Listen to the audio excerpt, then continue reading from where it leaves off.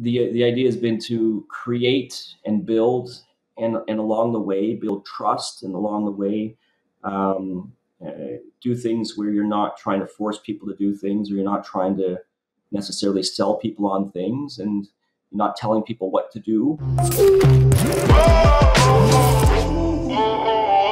Let's start right at the beginning. I know when we chatted, you were talking about, you had some strong ideas about how to build a brand. Can you talk about those ideas and how they played out in the early days of when you were setting up Ethereum, and how you and the team sort of went about building what's now, I think, probably the second most popular coin on earth?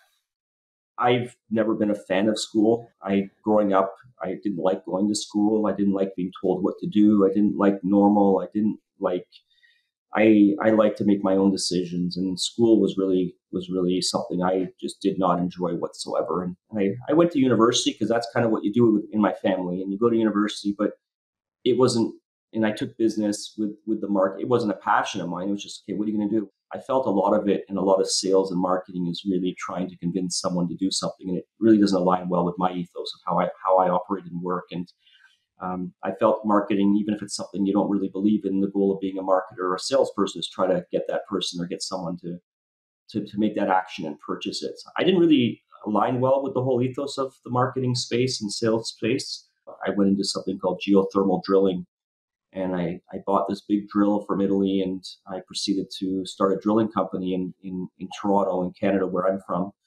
And we would drill hundreds of feet into the ground and use zero temperature to heat and cool buildings. And I did it for commercial projects and condominiums, and I did it for retirement centers and homes. And at that time, there was really governments were trying to push green technologies, and there were subsidies. And I'm not a big fan of government subsidies, but I don't need to get into that right now. But it was a thriving business for a while, but then the political party changed, and the focus wasn't on really green energy anymore. It became a lot of red tape was being put on the processes, and it just became not feasible anymore. I started listening to this one podcast that was about, it was called Free Talk Live, and in there they mentioned Bitcoin for the first time, and I'm like, what the heck, what is that? And this was 2012, and I grasped the concept right away of the ability to have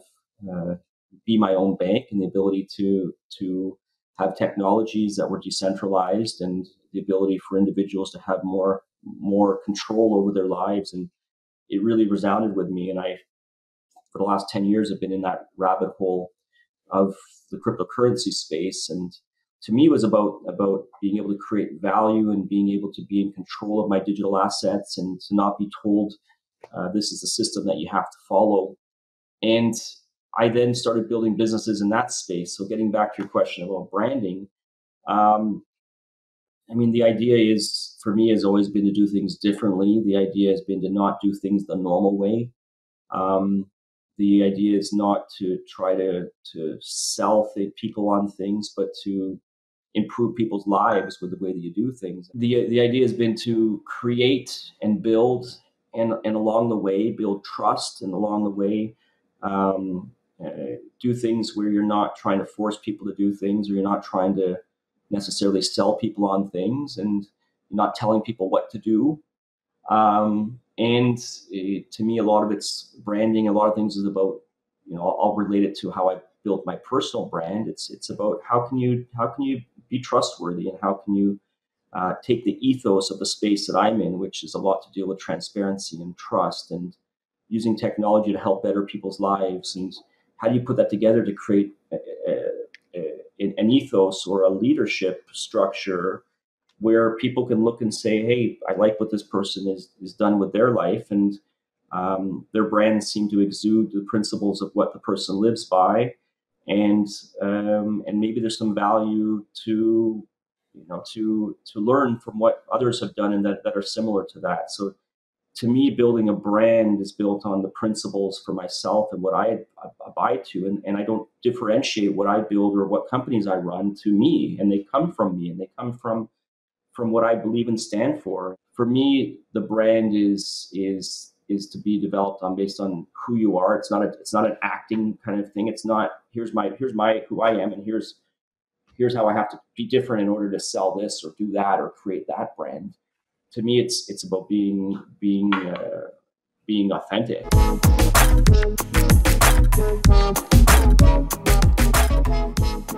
I started digging into economics more and understanding what had happened with the financial crisis in the U.S. and around the world during the whole banking crisis and the whole real estate issues that the U.S. went through in 2008, 2009. And I started digging into something I never really cared too much about, which is economics, and started thinking about and understanding what had happened there. And I started dabbling a bit into gold and silver.